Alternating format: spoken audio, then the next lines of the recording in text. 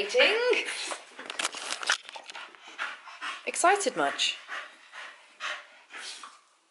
All right, come on. I was going to film today's video out here, but it started raining. And I mean, I'm looking great. Crunch. Sit. So I thought I'd take you out on a little bit of a walk with the dog. And we'd kind of like, I've touched on this quite a few times on my channel, but it's about my relationship with where I come from. And a lot of people ask, will you ever move home? Do you, okay, back to girlhood. People ask like, will you ever go home? Will you ever live in the UK? It's a squirrel crunch. Crunch, for God's sake, man. Come on. Jesus. This is a nightmare vlogging with you.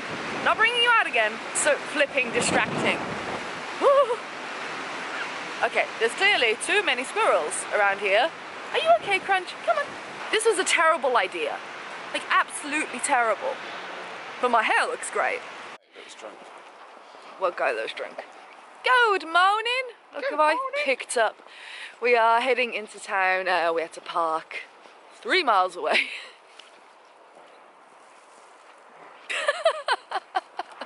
Calm it.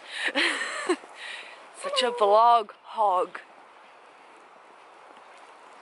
That looks so weird. Are you done disorienting my audience? So we're gonna jump on the train to town, get some breakfast, and I don't know what. I'm gonna knock you out! This is like deja vu. We're saying the exact same place that we vlogged last time. One of my favourite things about coming back to Birmingham is going to Selfridges. I swear to God, boy! So we're in Flying Tiger. What are you shopping for, Ali? I like this. No! If any of you happen to come to Birmingham, then I would recommend coming to the Museum and Art Gallery. It's completely free. But, like, what are they doing here? This used to be called Paradise. And if you're from Birmingham and you saw what Paradise used to look like, you'll understand the joke.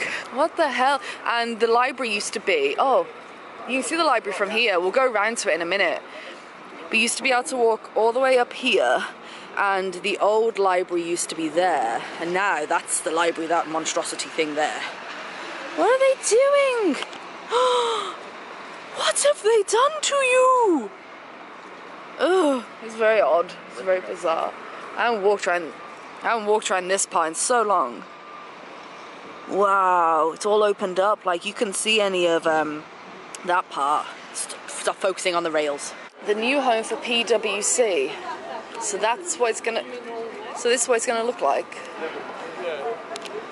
What's PwC? I have no idea. Okay, so just taking a walk down the canals, and I was just thinking, like, because I want to really talk about in today's video my love-hate relationship with Birmingham and like how I feel. I will get onto the point eventually, but like the canals are such a nice place to come at night and eat and drink, and you sit down by the water, you got the canal boats, and I love the canals in Birmingham. Apparently they're doing some renovations soon and they're well needed, put more restaurants on the canals, clean them up. But like, I didn't spend much time down by the canals. I came down a few times with friends and had some wine, and it was really nice, and I ate, but like looking back, there's a lot I actually really do like about Birmingham. Like, just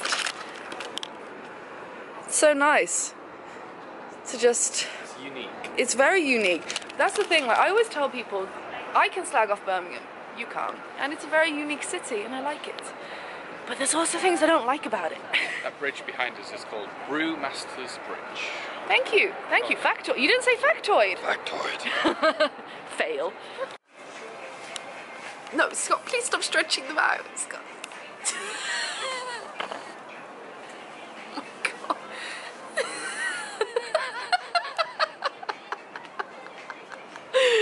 You're an idiot. I know what you're thinking. Ali, when the fuck are you gonna get to the point? I'm gonna get to the point of this video in a minute. Anything to piss off my people. Would you like a time lapse? I'll give you a time lapse.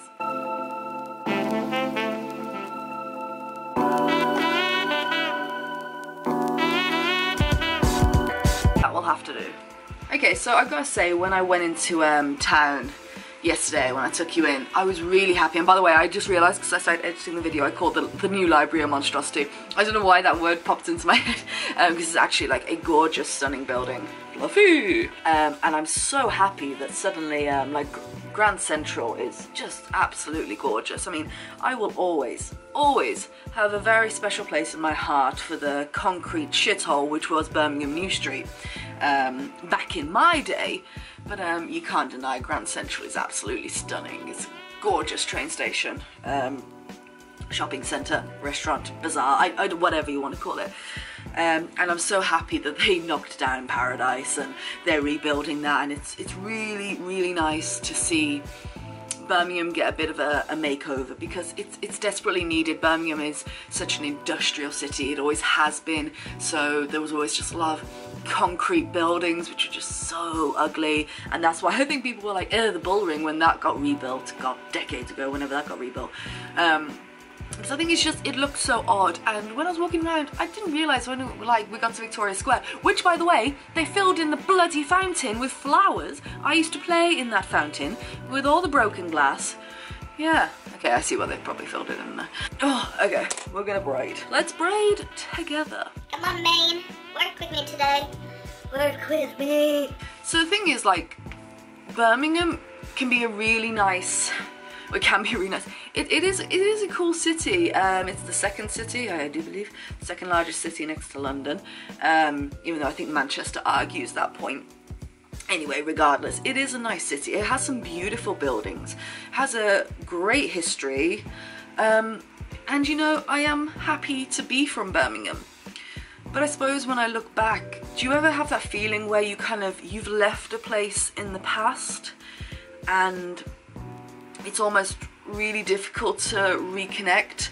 Like, I've had good times in Birmingham, but I've also had bad times which, like I said, I left in my past, and when I come back it's great, and I've enjoyed this time coming back more than I ever have. I've enjoyed Birmingham more this visit than I've ever enjoyed Birmingham in my life, and I can appreciate Birmingham as a city and where I grew up, but I just feel like it's not somewhere I could ever live again permanently. Visiting's nice, and it's nice to see friends and family, but I don't know. And I'm actually probably going to do a real talk on something very real soon about belonging and how travel has kind of made me feel like I don't belong anywhere. It's actually something that's been pretty, it's been messing me up quite a bit in the head whenever I think about it. Like, where do I belong in this world anymore? What am I doing? Where can I call home? Foreign countries are just so difficult unless you know the language, which can take years to become fluent so you can connect with locals. Do you ever really belong somewhere? Can you ever really adapt to their way of life and really get into the community? Well, no, if you can't speak their language, you can't. And it's definitely something, if you'd like a real talk on that, then please let me know. I don't think I'd be able to do it before India. But yeah, I get the question all the time, will you ever move back to Birmingham? Will you ever live in Birmingham? The question is, it's very unlikely. Would I ever live in the UK?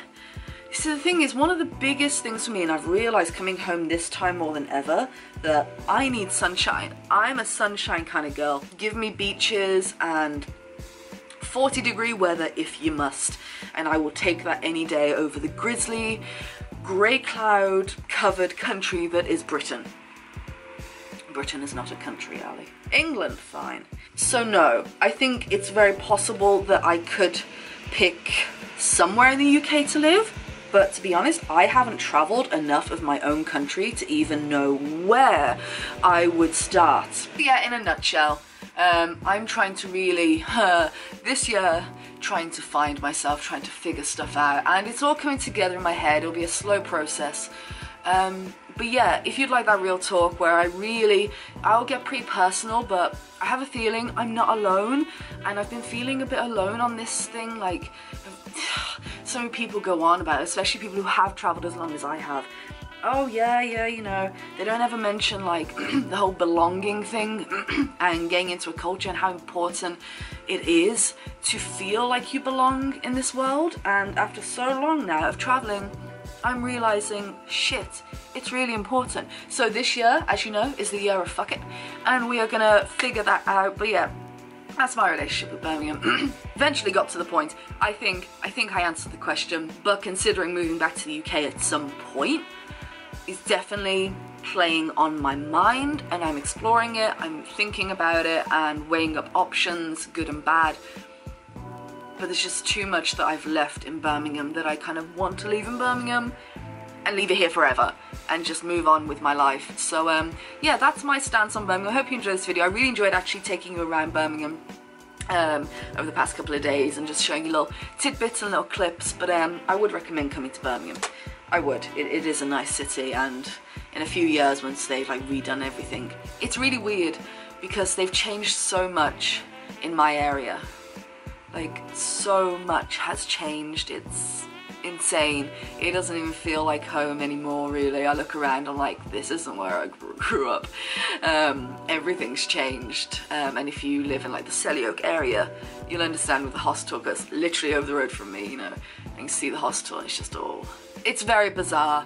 And yes, so if you want to follow up to this, do let me know. I'm going to stop bloody rambling because I'm going on and on and on. I'm going out for lunch with my dad today because I'm going back to Budapest tomorrow, and then I'm going out for dinner with my brother. They didn't know I had a brother. Did ya? No. Well, I do.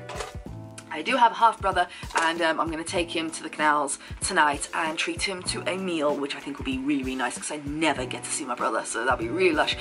Anyway, yeah, if you liked it, give it a big thumbs up or thumbs down, whatever really pleases you.